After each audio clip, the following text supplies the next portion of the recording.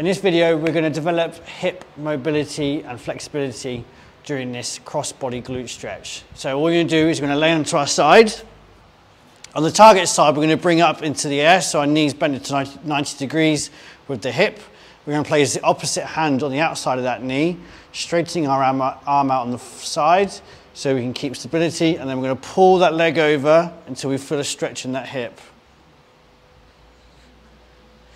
And we've gone to the other side, so we bring the other leg up into 90-90, take our opposite hand, the other arm goes out to stabilize, and we pull the glute across and hold.